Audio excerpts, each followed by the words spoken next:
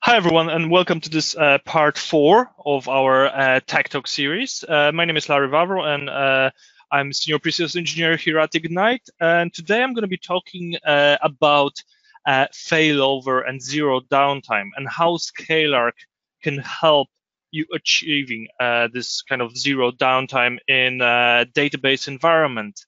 So for today's agenda, I'm going to start a little bit. I'm going to go over a high-level details about what is zero downtime. How do we want, like, especially in particularly in the database environment, what are the ultimate goals and how should we achieve the zero downtime, and how can ScaleArc help you? Then I'm going to move over to a short demo in which I'm going to perform a failover of my always-on availability group SQL Server failover. I'm going to introduce you to a couple of notions of details of the failover itself, and then I'm going to move over to MySQL, which is slightly different, a similar concept of failover, slightly different process. And at the end of the session, I'm just going to go through perhaps the most interesting part, the customization of the failover. A lot of you, I know, uses very custom methods, custom replication, have particular needs. This is where I'm going to talk about how to implement those within ScaleArc, and also I'm going to go over some settings and fine-tuning for the failover. And at the end, of course, I will be happy to answer any questions you might have.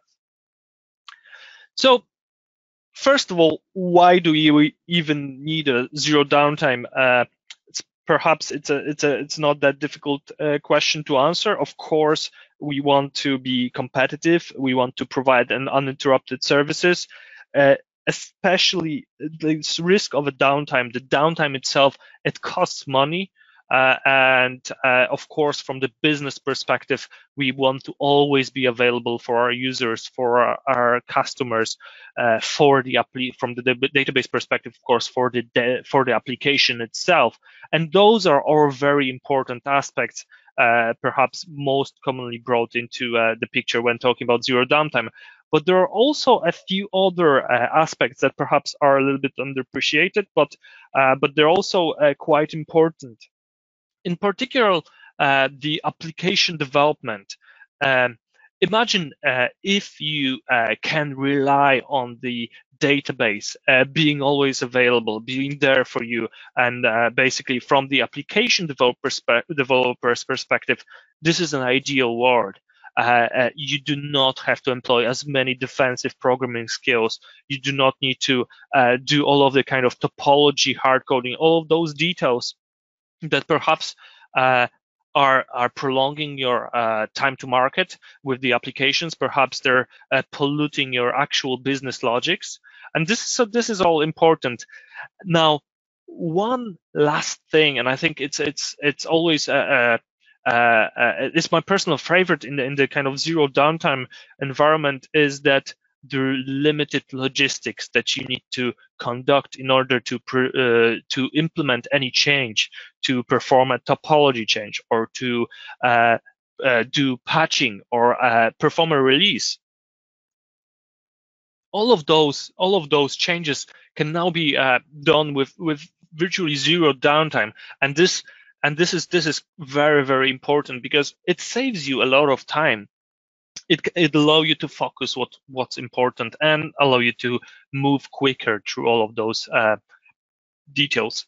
Now, and like, in order to get to this zero downtime, I guess I've distilled few points. Now, there's plenty more, and we can come up with loads aspects that perhaps are not on the slide. But in this context, I've distilled those few points.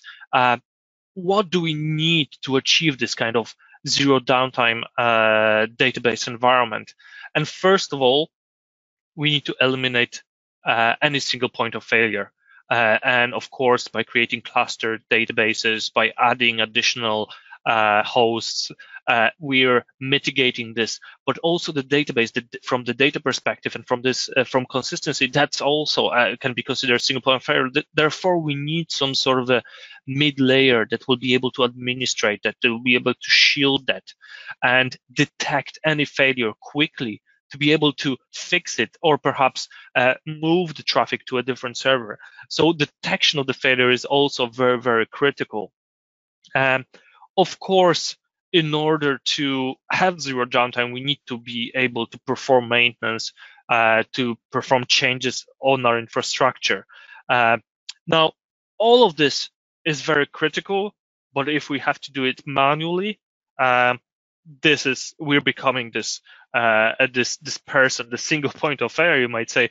So enabling the automation of all these tasks is also very, very critical. So having API endpoints, having perhaps a possibility of scripting everything, this is critical.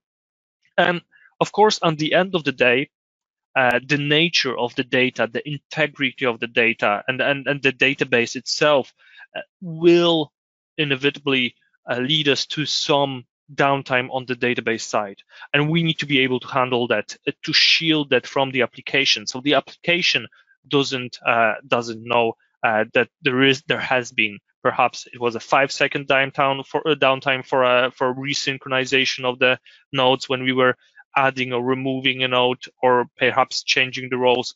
Those are inevitable changes of the database nature, and we need to be able to deal with that.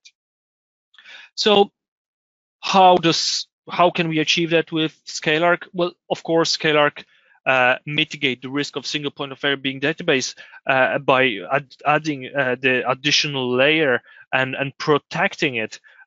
No, we don't want ScaleArc to become the single point of failure now. So ScaleArc actually works in the either active-passive deployment, whereby the passive server observes the active and it takes up its role whenever the active becomes faulty, or we take it down for maintenance, or for some other reason. In order to even improve this redundancy, we can deploy ScaleArc in active-active setup, whereby both ScaleArcs work in conjunction, and they can mitigate. You can basically move traffic from one to the other at your will, and there will be basically, this will be invisible from the application perspective. You can load balance through them. ScaleArc does monitor all the aspects of the database, such as the health of it, the response times, the amount of connections, the replication lag. All of those aspects are being monitored within ScaleArc, and ScaleArc is able to make smart decisions about it, which is exactly how we can mitigate this risk. If some database is misbehaving, ScaleArc is able to react quickly to that. And I've mentioned briefly that ScaleArc protects the database, and yes, it does that to using the search queue. And I'm sure all of you heard this. Basically, ScaleArc is capable of buffering traffic incoming from the application, holding the traffic. It actually accepts the connections even if the database is down, and then basically unload the queries, runs the queries, and return the results whenever the database is ready again to handle those requests. And of course, the failover automation. This is critical. We don't want just to get Nemo saying that our database is down. We want our application to be able to react to it and fix the issue whenever it's possible, and ScaleArc can do that. So, given this short, brief kind of background on the ScaleArc, with no further ado, let's jump into a short demonstration of how does it actually work within ScaleArc. So I'm gonna switch over. I'm gonna start with SQL Server. I'm gonna introduce you to the bleed off time paradigm, and then we're gonna move to which is gonna enable you to basically perform zero downtime maintenance. And then I'm gonna move over to MySQL, which is very similar, but there is a slight differences to how the failover happens. So in this cluster that I hope you can see on your screen, we have if this ScaleArc, we have few clusters defined. I have my Aurora cluster, I have my always-on SQL Server cluster, which I'm going to use for demo today, and I also have another cluster which is custom that I'm going to come back to at a later slide when I'm going to be talking about a little bit about automation of failover, of customization, and the customization of failover. So right now, what I'm going to do, I'm just going to trigger a failover between the master to the slave one. In order to do that, I'm going to connect to my NS SQL slave one server. Let me just type in my password.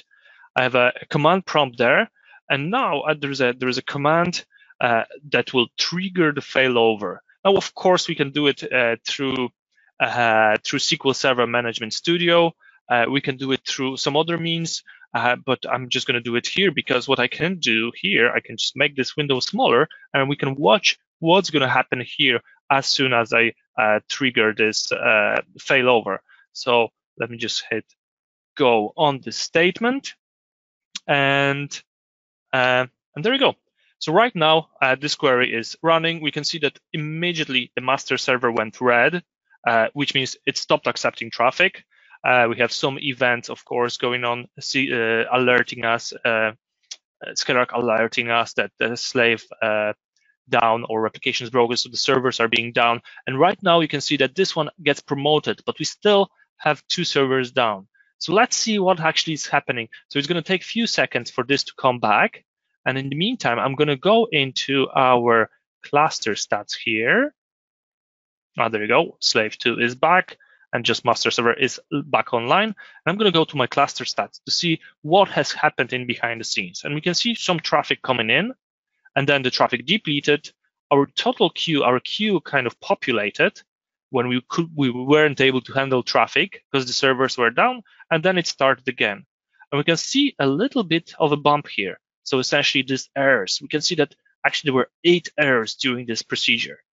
And the reason for that is because those 8 transactions, those 8 queries were actually running when I hit go on this failover logics. So of course this is unwanted. And this is where we can introduce the notion of bleed of time. So in order to show you how to do that, let me just go back to our cluster screen and do and failover back to our master server, but this time I'm going to be using bleed of time. So first of all, let me just trigger my connection to our master server.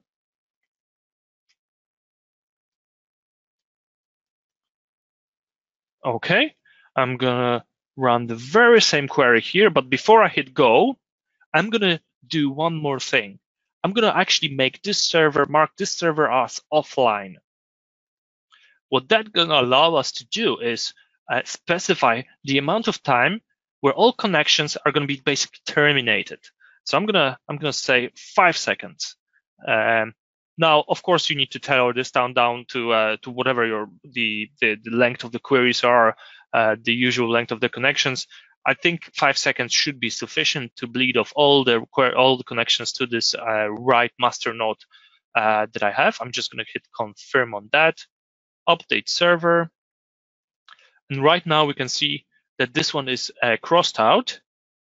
Which means it's no longer accepting new connections for 5 seconds after it's being marked off. It's still accepted connections. I'm gonna go and trigger failover here, back to our master node.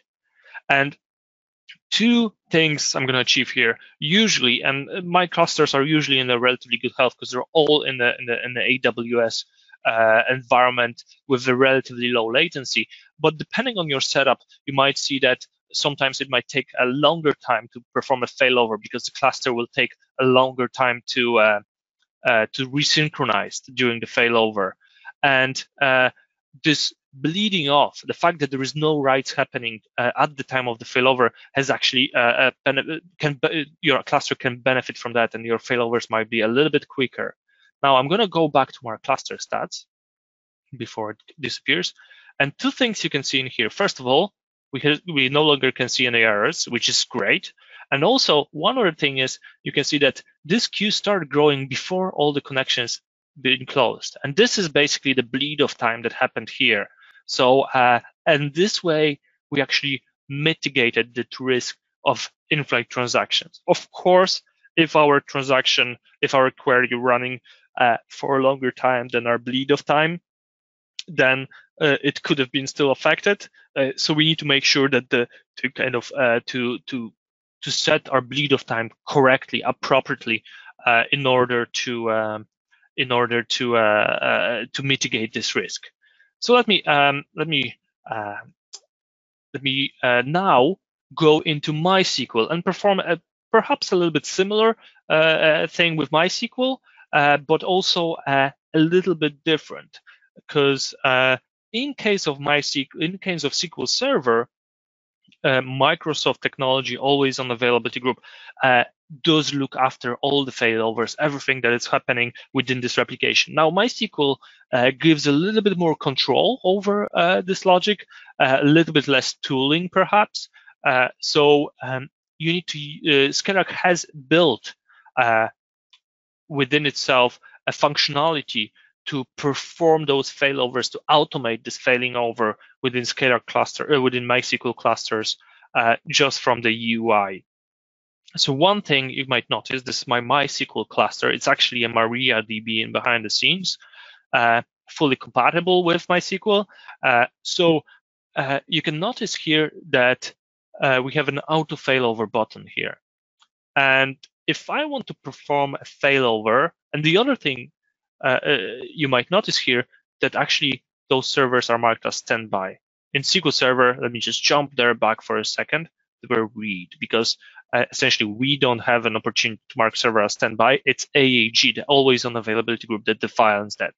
Now, with MySQL, we can mark them as a standby plus read, or a standby and no read, which means that it's offline. And those are the two main differences. Now, if we want to perform a failover on this cluster, if we jump over to this screen of auto failover, I'm going to go through those options a little bit later. But initially, I'm just going to want to drag your attention to this button for switch over. If I hit that button, it's going to pick the next available standby server and fail over to this server. So let's see what's going to happen. I'm going to introduce, again, 5 seconds of bleed of time. This is actually it simplifies the process a little bit as well, because we can do it with one button there. And I'm going to go back to clusters. And we can see, first of all, in a few seconds, it's going to start triggering this failover. Okay, so this event has been scheduled correctly. We can see that it went to standby mode now. So right now, the cluster has this opportunity to resynchronize. And in a few seconds, this one is gonna be marked as read write. There you go, and server is back online. Now, if we go over to our cluster stats, again, on this graph we can see at the short bleed of time of 5 seconds, no errors whatsoever. And then after this very, very short period, how many seconds was that? Probably approximately, I don't know, 5, 15 seconds, 10 seconds, somewhere in this region of 10 seconds. The traffic again started flowing. So with no errors, no disruption to the application, we were able to perform this failover. Let me jump over here just to do a short recap.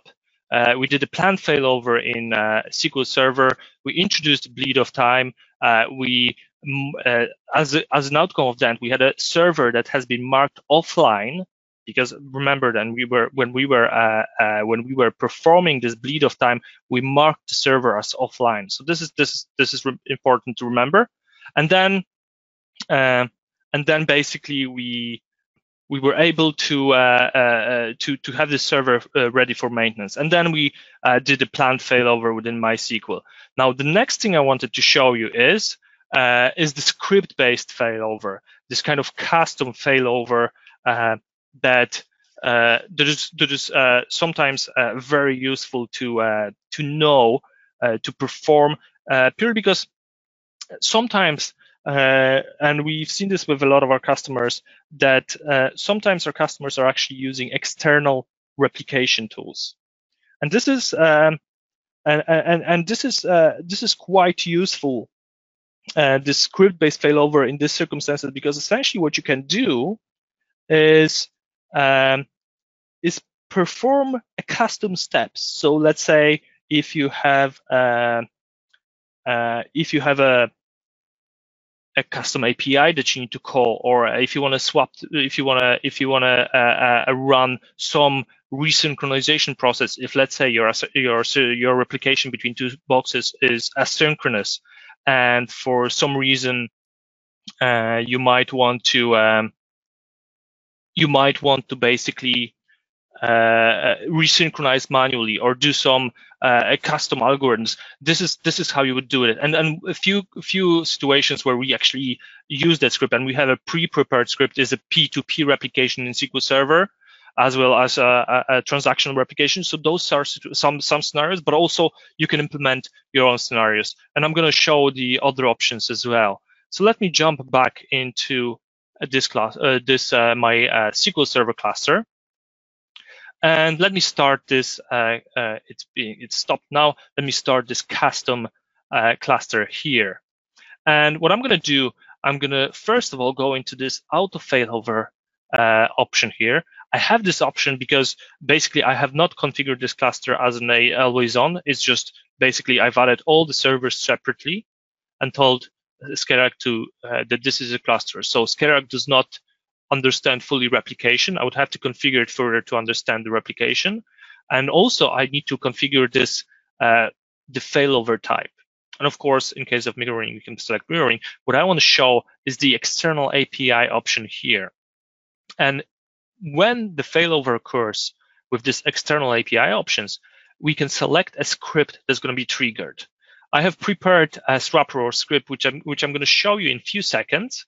Now, what I'm going to want to pay attention, what I want to drag your attention here to is the fact that we have this auto failover for P2P and transactional replication template. So if you want to use this for your auto failover, if you use this technology, this is the script that you would want to use. Once you select it, you might want to download it, and then basically once it's downloaded, you would edit it, change all the options within this script, and then you can start using it for the failover. I have pre-prepared a much simplified, because P2P transactional replication failover is actually quite complex. So I have prepared a very, very simple swap role script, and let me bring it here onto the screen. And this is a very simple script that I've prepared for the purpose of this demo. All it does, it collects some options from the command line parameter that are being passed into the script, but the most critical statements are this and this. What I'm essentially doing here, I'm calling a ScaleArc API endpoint that is responsible for assigning roles. So essentially, we have a server role API to which we can perform a put method in order to assign a server role. And what I'm doing here is basically taking the first server and assigning it the role from the second server, and taking the second server and assigning the role from the first one. So this is very simple. Of course, we might want to add perhaps use some PyODBC connection here to connect to some database to perform some checks and balances to make sure that we can do that. This is just very, very simple script that would fit on one screen for the purpose of the demonstration. And what I'm going to do here, I'm going to just hit switch over. I'm going to, of course, introduce some bleed of time, although this is a very simple operation. And right now, what I'm going to see, I'm actually my master was read write, and my slave was standby read, and they have swapped basically. So this is a simple way how you can achieve this kind of change of roles, and perhaps you might want to some external script that is triggering failover to call this to trigger a failover within ScaleArc and change those roles. Maybe you want ScaleArc to be this kind of director of any failovers, and then connect to all the external systems to perform those failovers. So depends on what your use case is. This is how you would approach that. And going further here, let me jump over to some other customization options. As you might have noticed before, of course, I've skipped over those options here at the top of the screen. First option is auto failover, and depending on the database technology, depending on the setup that you're using, you might want auto failover to be on, or you might want the auto failover to be off. So if you switch it on, then ScaleArc will start monitoring your servers. And what's going to happen then is basically ScaleArc will go in and monitor this box. And if any failure occurs, if there is any outage slowdown, it will then use this setting here to decide whether this node is actually down, or whether it's actually or whether it is working, and it will wait for it. So if the server comes back online with this period, ScaleArc will not trigger failover. But if it exceeds this period, default is 2 seconds, then of course it's going to decide, okay, this node is now down, and I'm going to perform a failover. Now the second option here is also very important to remember. It's a flip-flop time, and this is something that perhaps it's sometimes might be a little bit counterintuitive if you have a cascading failure. So sometimes in some situations you might have this experience whereby one node fails after the other, and in this situations there is a possibility of introducing a lot of downtime by switching roles constantly, by switching these roles. And if you're experiencing this, there is this kind of security measure that you can put here in place to avoid too frequent failovers. So if you have one failure after another failure, ScaleArc will actually wait for this period of time before performing a subsequent failover. So in this circumstances, this situation, I just kind of want to emphasize that there is this setting here. So if ScaleArc is not powering the auto failover, perhaps you might want to adjust it to meet your expectations and your setup. Okay, so we went through this. We went through custom failover setup and fine tuning. So those kind of options of custom failover. I know this script, of course. There's a lot of aspects of this script. There are parameters that are being passed in. There's a lot of details that I just don't have a chance to go to in this scheduled session. But if you're interested in implementing this custom failover script, just do not hesitate and contact us. We will help you do that if you have such use case. Of course. We went through other kind of also settings we went to other settings for automatic failover and the flip-flop timeout. And right now, I think it's time for Q&A. Suzanne, do we have any questions on the material that we had today? I'm pretty sure there was a lot to digest. Maybe questions will come back later. So if there are any questions, do not hesitate to send us an email and ask them. Right now, are there any questions in the chat box that we can address? Yes. The first question we got in was, can the custom failover script connect to external databases?